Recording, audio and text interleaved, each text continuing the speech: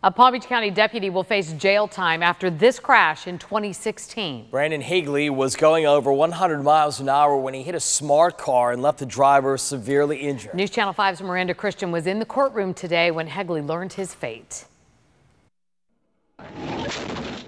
It was a crash at 104 miles an hour.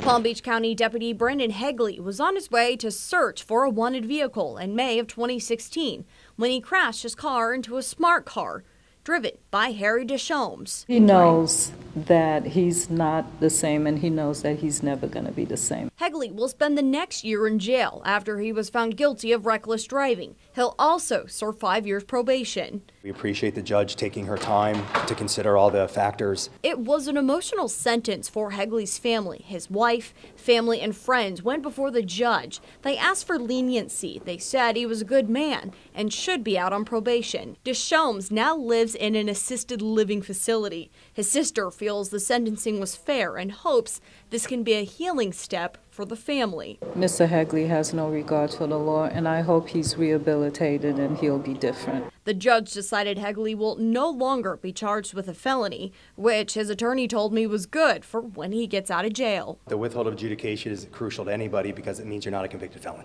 In West Palm Beach, I'm Miranda Christian, News Channel 5. Palm Beach County Sheriff's Office is investigating the crash, and Hegele has been on administrative leave from the department.